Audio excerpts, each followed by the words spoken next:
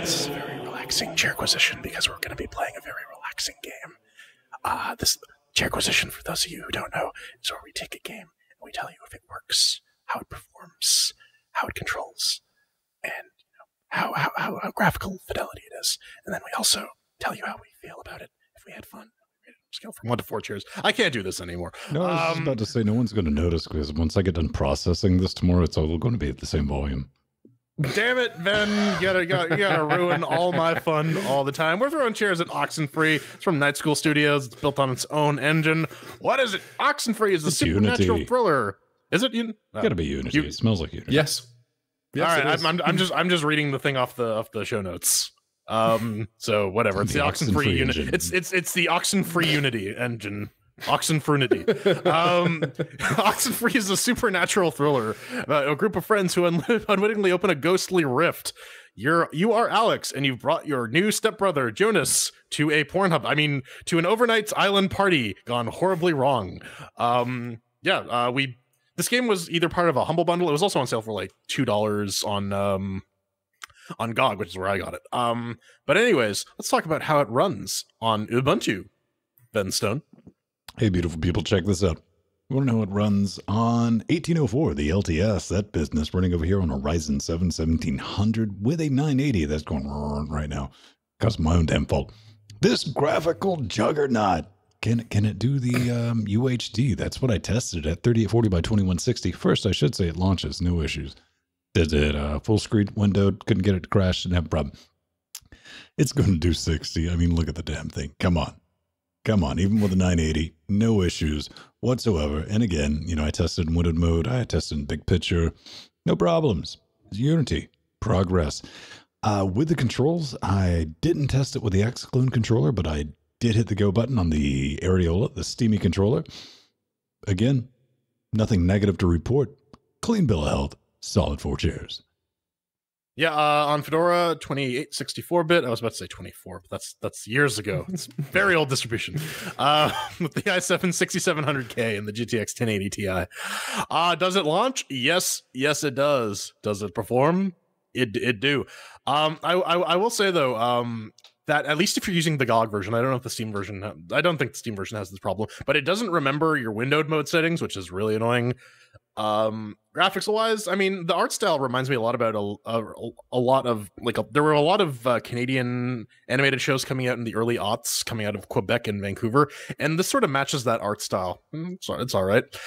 Control wise, yeah, I think Steam input fixes a lot of the problems here. If you're not using the Steam version, the GOG version, the DualShock had a bunch of buttons that were mismatched. One of the trigger button, it was the right trigger. It was the start button, and the conversation cues were all just spray and pray. I didn't know. Keyboard and mouse worked fine though, so I'll give that 3 out of 4.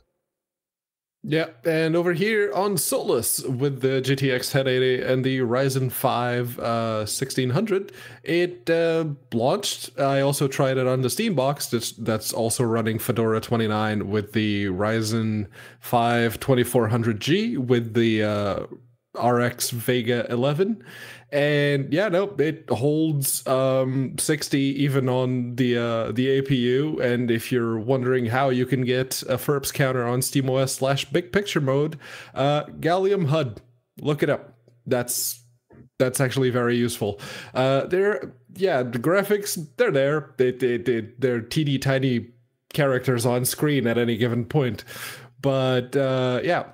Controls, the Steam controller, the 8-bit SNES Pro, and the DualShock 4 all worked out of the box. So yeah, the clean bill of health here. Bonus soda for not having actual key prompts. Everything is just positional, so which button you press indicates which action you or what line of dialogue you will say at that time. And the keyboard, even though you can't really remap it, it does have the arrows bound to mirror WASD, so it's good. 4 chairs from me. All right, well, there you go. Get the Steam version. What about fun-wise, Ven? Did you enjoy teenage drama and point-and-click adventure? I know Hey you love man, that. I almost had as much fun as no, not really. All right, I'm lying. I just want to preface this by saying, just reminding everyone at home that I genuinely hate children and choose your own adventure book games disguised as video games. This Oxenfree, when you boil it down, it's an adventure book game. That's what it is. I mean, listen, Night School Studio, they did a great job with it. They absolutely did. The game is very performant. It runs well. Controllers work, at least on Steam. No issues whatsoever. It looks really pretty. I like the art style. And unlike something like, oh, I don't know, Life is Strange, the conversations in this, cringeworthy as they might be, because, hey, teenagers, or 20-somethings writing dialogue for teenagers, it's very organic. I mean, it does come across as a legitimate conversation, that believable, I guess I should say. However, it quickly became apparent that I kind of give negative fucks about teenagers going to an island dealing with spoopy shit. I do. It's really just a thing. I have 43, but I went back to try to play some more, and it just didn't happen today. I got right up to the game. There's a point, apparently about 43 minutes in, where the game forced me to make a stupid choice. It was like I had dumb choice A, dumb choice B. I'm not going to spoil it because this is one of those games you're going to play once. I had to tap out, like right there. As far as gaming, Pedro is going to elaborate on this, and Pedro is going to elaborate on it a little closer to the microphone than he did in the first section. The gaming element was really the radio. You got to tune that for the narrative, for the story, see how that's going to go. Now, the other interactive points is walking. That's a thing, and pressing a button to perform a singular action. So, sorry, not sorry, because if you don't dig this type of game, and you know who you are if you're like me, you don't like games like Gone Home, You're Drunk, Life is Strange, and like Oxenfree, it's not going to change your mind. It's just not. It's a perfectly well done game for the type of people who dig the shit out of this, and more power to you. I'm just not one of them. However, I do want to live in this game's world, because one of the teenagers straight up munched on a special brownie, and less than 3 minutes later, dude tapped out. He sit down. He's like, shit, it's kicking in. I want me some of that. But as far as I can say for fun, and again, I'm not blowing up the game. I'm just the entire genre. How about that? That lessens the blow.